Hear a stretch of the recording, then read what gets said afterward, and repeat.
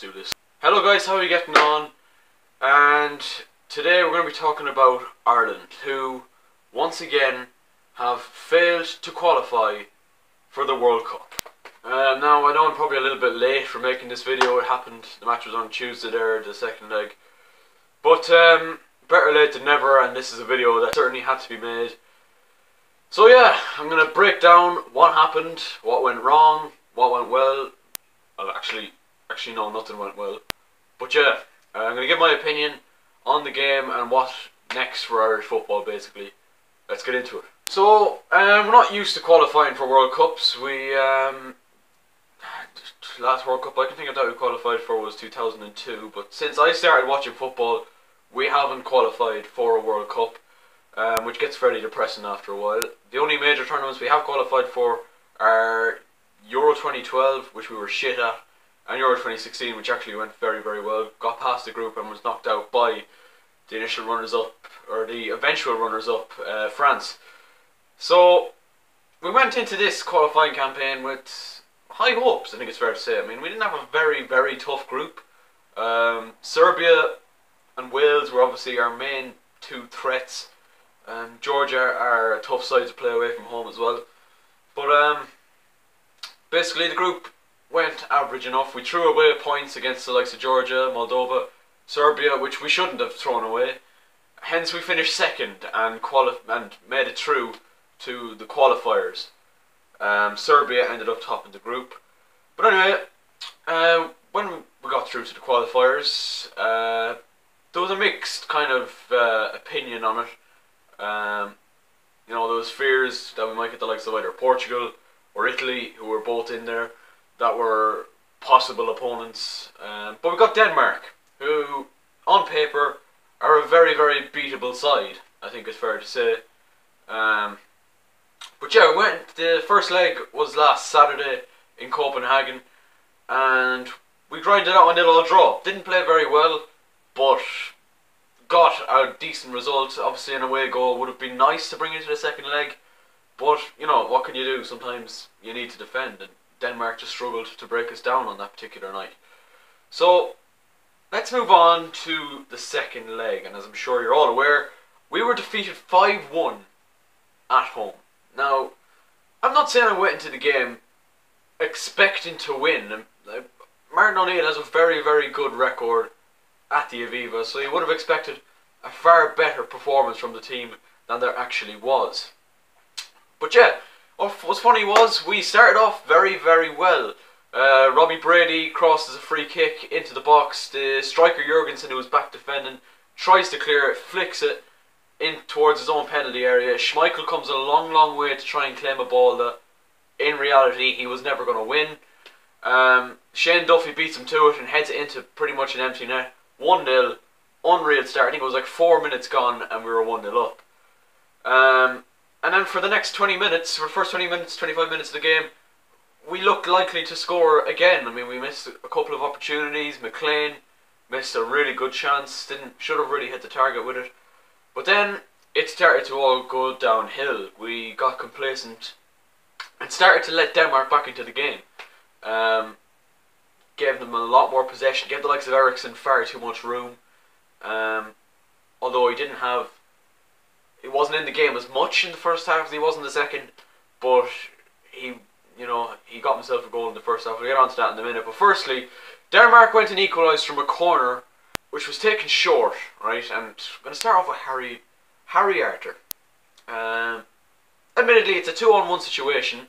Sisto, the left winger he plays with Celta Vigo from Denmark, takes on Harry Arter, and he comes at him straight. Now, my dad said it at the time, and I agree, if an under 9 or 10 team, or maybe a little bit more than that, but maybe like an under 11 or 12 team were defending like that, you wouldn't be very happy with them. Straight on, but he needed to be side on, gets megged, gets absolutely skint by Sisto, who puts in a good cross across the penalty area, and Andres Christensen of Chelsea gets a touch on it, but it hit the post, and then Cyrus Christie, in an attempt to clear it, hits it into his own net. I don't know what to make of the goal, to be honest. It was diabolical defending from start to finish, and then Harry Arter was poor for it, first off, but Christie really should have done better on the line. Didn't. 1-1, an away goal for Denmark, and suddenly you could feel the atmosphere definitely did change within the stadium. The first 20-25 minutes, Ireland dominated, and you know, after the goal, the crowd was hopping, but this just killed the crowd dead. And now within 5 minutes, it was 2-1 to Denmark. Ireland have the ball actually in the middle third of the pitch, but in the Denmark half. And Robbie Brady passed it back to Stephen Ward. A lazy enough pass, but Ward has been one of our most consistent players. I'm going to say that. He's been one of our most consistent players over the course of the qualifying campaign. But he just had a very, very bad night. Cost us 2 goals, and this was the first of them. He takes a heavy touch. I think it was Yusuf Poulsen or someone on the right-hand side. Takes it off him. And two passes later, it's in the back of the net. The whole Irish defence got dragged across to try and cover Ward, and you have to say, smashing finish by Eriksson in off the underside of the bar. And in showing his class, we knew about him. He was very, very quiet in the first leg, but yeah, very, very good finish. Had to rate it, but again, a very, very avoidable goal, similar to the first one. So we went into half time, 2-1 down, and at this point you're thinking, what is Martin O'Neill going to do to try and change it? He had options on the bench. You look at Houlihan, you look at Long, although Long hasn't scored since February. Players who can come on and sort of make a difference. Oh yeah, before I move on, I'd have to question Martin O'Neill why he didn't keep O'Dowda on, or even play O'Dowda. He didn't play any minutes against Denmark in the second leg. When in the first leg, he looked like the only player that had that little bit of flair and looked like they were really going to hurt Denmark in the first leg. Was on the bench, didn't even feature in the second leg, which I'd have to question. And I don't usually question Martin O'Neill because he has had good success with us since he's come in. I wouldn't really ever question his tactics. But anyway, at half time he decides to make a couple of changes. And those 2 changes are Harry Arter comes off, which I think is fair enough. He got absolutely skinned for the first goal and just wasn't having a very good game in general. So he takes him off, and then he takes off David Meyler, who, admittedly, likewise to Arter, wasn't having his best game. But he took him off, which left Hendrick, who may as well not have been playing, and Robbie Brady as our defensive midfielders. We had no one in the hole where Eriksson was playing, and that told in the second half. A few minutes into the start of the second half then, Denmark passing it around us, we not really getting a tackle in. Eriksson finds himself in acres space about 20, 21, 22 yards out from goal. Lovely left-footed caressed finish into the corner. 3-1, and at this point, you know, it's game over. And Ireland are in big trouble now. Oh yeah, I also didn't mention, he did bring on Wes Houlihan at half-time, but he also brought on Aidan McGeady. People who know me personally will know that I hate Aidan McGeady. Personally because he promises so much and never delivers anything. That man has 90 caps for his country. Just keep that in mind. And he can't cross a ball. I've never seen him cross a ball. Ever. And he has 90 caps for the country. Just think about that for a minute. But yeah, moving on. 3-1. And you're thinking at this point, what does Ireland need? What? 3 goals. Because Denmark have 2 away goals. There was never any chance of extra time, so we needed to get ourselves back into the game. Brings on Long a while later for Murphy. But before that, Eriksson gets his hat-trick. After a cross from the left-hand side is the second mistake by Ward of the night. He tries to clear it with his right. Makes an absolute hames of it. Falls to Eriksson, and I mean, what a finish. He just smashes the top corner. I know the chance was presented to him very easily by Ward, but you still have to finish it. And Eriksson on the night really did show his quality. And 3 absolutely outstanding finishes, and you know, he deserved man of the match for many reasons. But 3 absolutely unbelievable finishes, and Ireland at 4-1 are dead at this stage. We bring on Long to try and salvage something. I don't know, try and get a goal. But he'd used up his 3 changes. He'd wasted one of them on McGeady.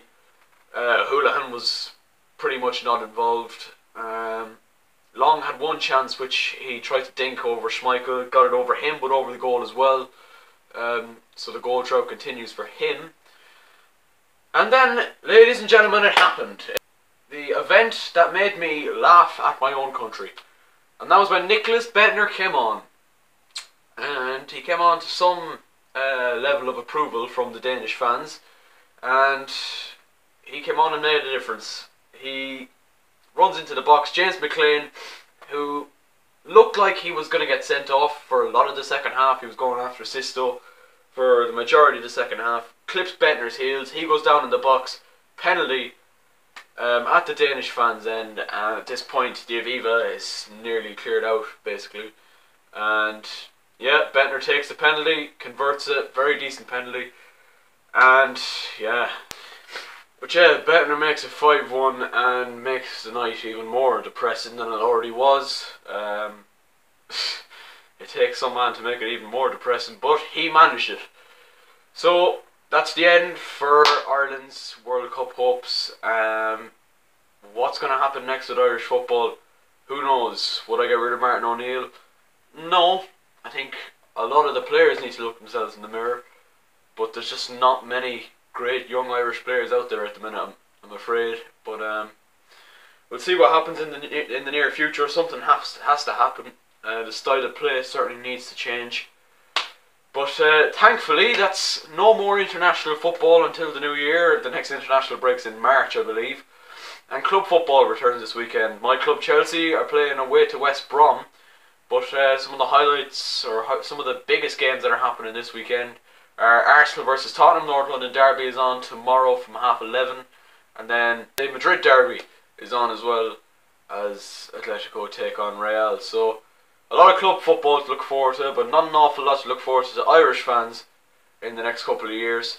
But we'll see what happens. So thank you guys so much for watching this video. If you did like it, please leave a like, comment down below what you thought of the match, subscribe if you're new, and I'll catch you later.